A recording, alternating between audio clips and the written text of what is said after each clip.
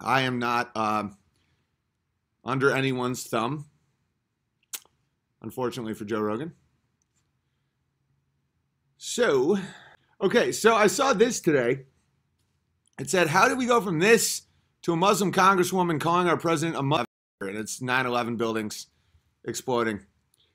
Well, I'll tell you how. Because we destroy our kids' brains with propaganda so that they know nothing and they can't trust their instincts or make logical arguments. I'll stay completely away. By the way, there is a NASA thing on this thing. Let's just go through the obvious lies. Okay. 1,000 questions and answers by Discovery. Let's start with the solar system. So, okay, this is going to piss off all the flat earthers, but I can't prove that the earth is a sphere. This is my thing. I'm not proving the earth is flat because it very well might not be flat. I'm trying to prove that it's a sphere. That's my goal. I think it is a sphere. It's a spinning sphere.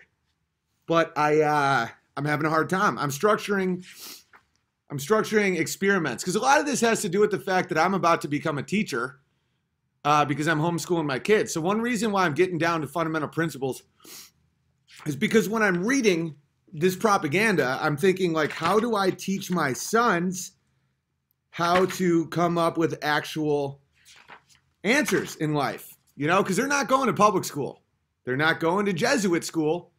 They're not going to Jew school. Oh, and we can talk about Hitler in a little bit too. I learned some interesting things about that guy. All right, so we got Neil Armstrong, the first dog in space, the first person to walk on the moon. Well, we all know that's a lie. Forget about the planets. How come they never show the weird shape on the top of Jupiter or Saturn or whatever? We'll get into that. I'm just going to show you. I'm a history guy. Okay, the Big Bang. The Big Bang is the dumbest thing I've ever heard. If you believe in the Big Bang, by the way, robot guy, I am Stephen Hawking. That guy was a retard. I don't even think he was alive for the last 40 years. It was just somebody controlling his shit. Let's get to the stuff that is very easy to... Which stars live the longest? How hot is a star?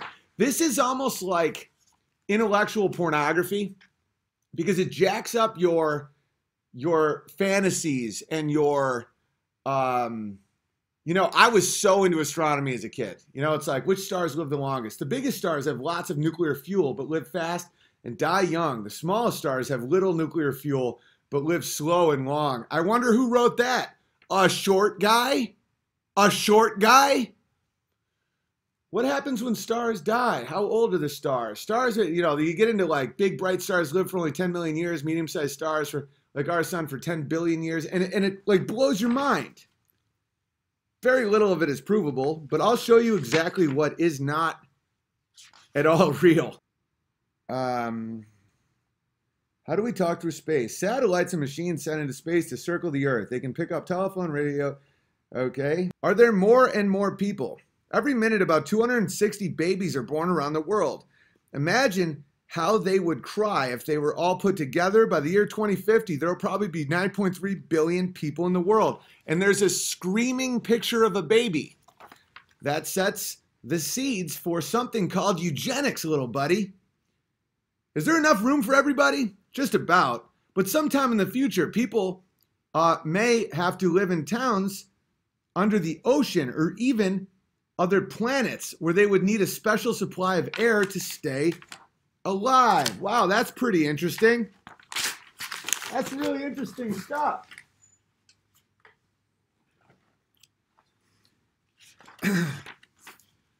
Have humans changed our planet?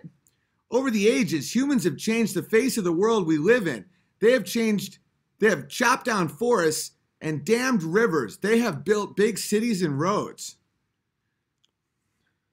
So it's bad that we build cities and roads? Why are some lands richer than others? Some lands have good soil where crops can grow.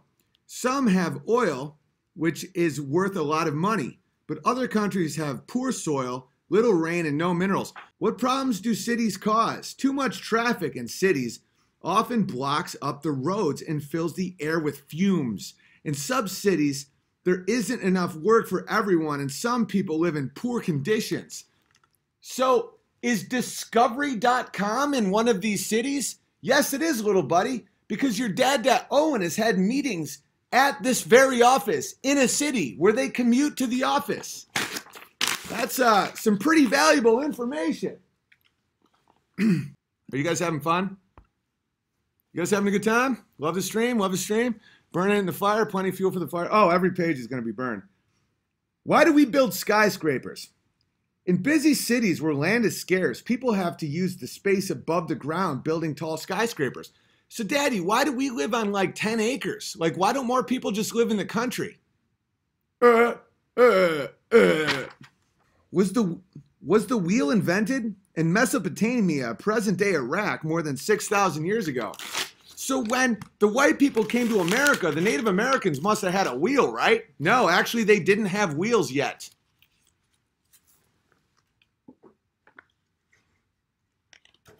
True story. They didn't have wheels. Real underdogs. What's the world's main religion? This is when things get spicy. The world's main religions include Islam, Hinduism, Buddhism, and Judaism. Period. The religion with the most believers, however, a third of the world's population, is Christianity. All faiths have their own beliefs about the nature of the world and special ways of praying and worshiping. Hang on, someone said, wow, really, Owen? Oh, well, now you're banned. You're just taking advantage of me because I'm focused on something. Really, Owen? Yeah, this is, what I'm doing right now, by the way, is very educational and very profound. Open up your ears and learn something. What am I, anti-Semitic? Do you retards even know what Semitic means? A Semitic is a branch of language that includes Arabic. So if you make fun of Muslims, you're also being anti-Semitic, making it not a word that means anything. Good times, retards. Let's continue. Were banknotes invented? Paper money was first used in China 1,000 years ago. No, look up a place called Sumeria. Oh, you don't want to bring up Babylon? Really? What are Parsis? The Parsis belong to a sect of the Zoroastrian religion, which began a long time ago in ancient Persia, now Iran. Today, Parsis live in India and Pakistan. How come you don't tell me more about the religion that I am? Because we're trying to get rid of that one, little buddy, because it empowers the individual and focuses on truth over power. Why do some ladies wear tall lace hats? Because they're dying of AIDS. Where do young boys become monks? Most mansions in Hollywood. Where do pilgrims go? Pilgrims are religious people who travel to holy places around the world. Muslims, let's forget about the pilgrims who settled our nation. Muslims try to travel to the sacred city of Mecca in Saudi Arabia, the home of most of the hijackers who took out those towers that some of Daddy's friends' parents worked in. Hindus may travel to the city of Varanasi in India to wash in the holy waters of the Ganges River, which is the quickest way to get hepatitis. Some Christians travel to Bethlehem, the birthplace of Jesus Christ. That's the last one. It's the last one. Which city is holy to three faiths? Jerusalem is a holy... All right, no one cares. By the way, this is my property. If I was the government book burning books, that's a different story.